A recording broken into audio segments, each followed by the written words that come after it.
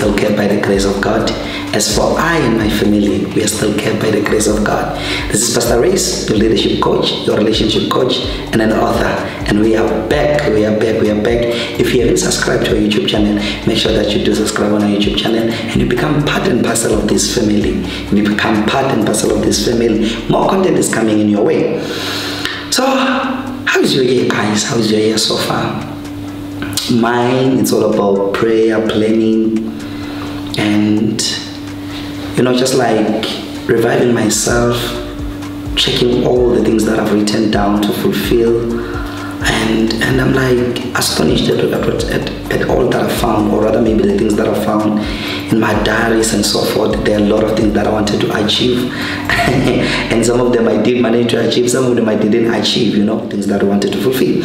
But a few things that I just want to share with you, and I believe that it is going to transform you and change you and make you a better leader in whatever sphere of life where you are, in the corporate, at church, in your family, and all that. There's a scripture that I've read recently and it blesses my heart. I think it's in the book of Corinthians chapter 11, and it says, Apostle Paul writes and says, "Follow me as I follow Christ." It's one simple verse, but it is so amazing, to say, follow me as I follow Christ. What I've learned or what I've discovered with this verse is that it talks about a mentorship system. It talks about a mentorship system that we all have to have mentors. It will help you. It will help you. Having a mentor in your life, it will help you. And as a leader, since you're mentoring other people, since you're grooming other people, you owe it to yourself to have someone who mentors you, someone who grooms you, someone who also makes time to speak to you, shape you, develop you. You get the point? So this is what I want to say, that in 2023, if you did not have a mentor in 2022, make sure that you find a mentor. And these are some of the things that I want you to understand with this mentorship relationship. Every relationship begins with communication. And it is very much crucial for you to be clear on what you are looking for when you're looking for a mentor. It is very much essential for that what kind of a person are you looking for, and what kind of a person are you? What is that you want to achieve this year? What is that you want to achieve in your life? So you basically look for someone who's going to build you, someone is going to also develop you, someone is also going to help you realize the greater potential that you possess as a person. So mentorship is a relationship, and I want to say this with a loud voice and keep it in mind. Relationship are sensitive structures that each and every person has to learn, or rather has to develop himself in accordance to whatsoever that you want to achieve in that particular relationship, because we end up ruining relationship with our behaviors and with some other things that we are doing, which they temper the kind of relationship that you're having with a particular person. A mentorship relationship is not a romantic relationship. Therefore, it cannot be the same. How you behave yourself, how you portray yourself, how you do things in that relationship, it won't be the same with a romantic relationship. And we have to understand those things, that these are two different structures of relationship. Therefore, we have to behave differently. We have to do things differently. So number one, a mentorship relationship is not a grab and go relationship. It's not a grab and go relationship. Yes, I know that there are people that are going to be a voice for a season over your lives. Some they are going to be a voice for a period of time and so forth. Some they are going to be a permanent voice as long as you live in this world. They are going to mentor you and so forth. But understand this thing, that each and every relationship, since it began well, it must end well.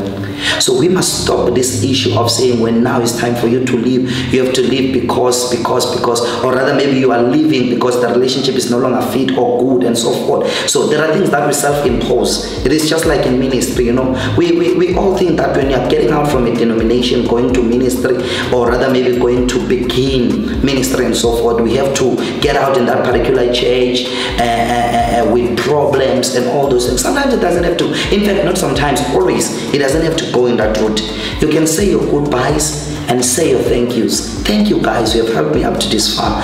Thank you for this and that and that. This is time for me to leave. So relationships, since you have entered well, make sure that when you sign off well, or when you go well with your goodbyes. That's the first thing. That relationships, or rather the mentorship relationship, is not a grab and go kind of a relationship. Number two, it is not just a mere association.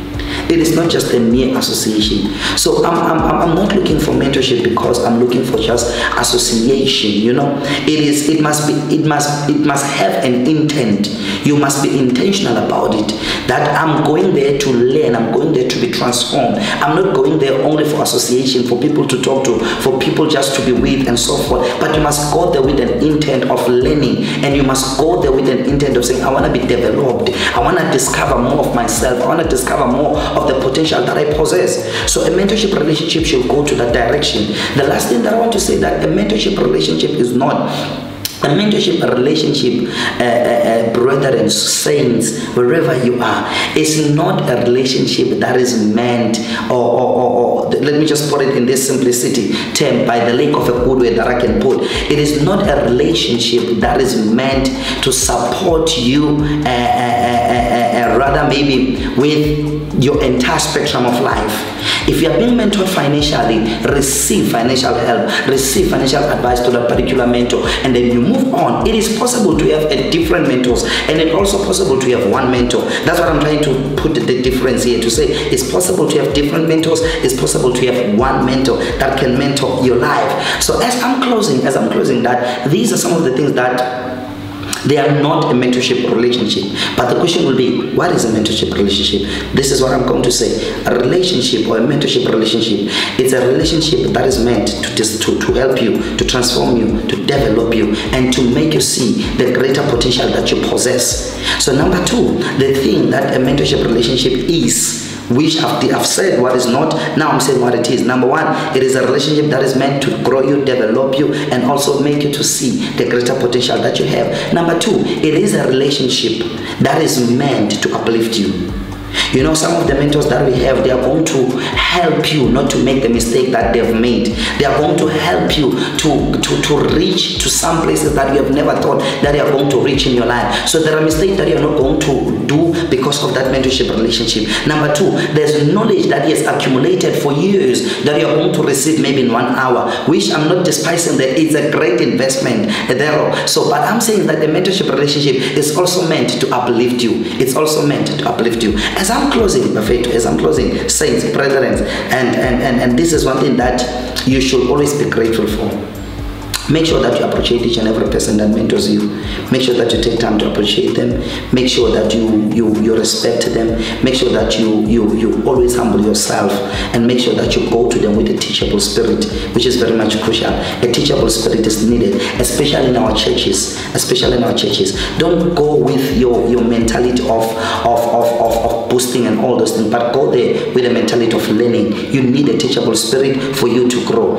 One man of God said something which is very much crucial. He said, in each and every level of our life, we do not go there as masters, but we go there as students. What does it mean? It means you must have a teachable spirit if you want to grow in life. So a mentorship program, as it is going to grow you, make sure that you have a teachable spirit.